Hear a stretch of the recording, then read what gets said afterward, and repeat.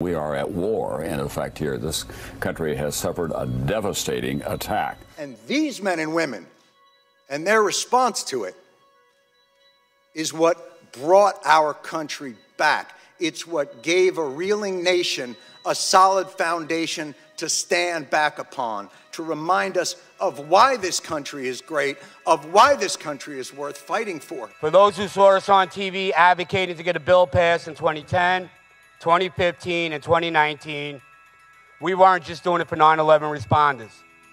We were doing it for everybody affected by 9/11.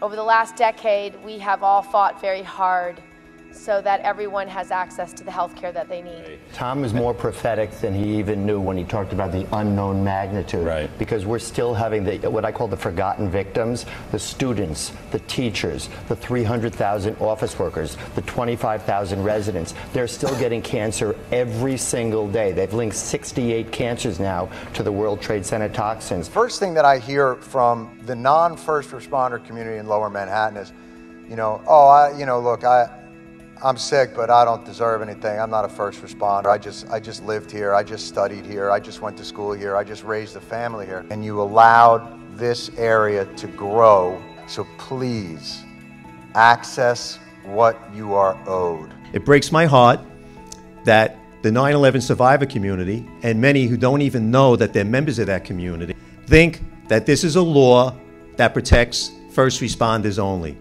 It's not true. For the people who came to New York, all the FEMA people, all the students who now live all over the country, the sad reality is they don't realize that their cancers that they got in 2008, let alone last year, have been linked to those World Trade Center toxins. That's why I'm so glad that you are helping us spread the word about this. Tom.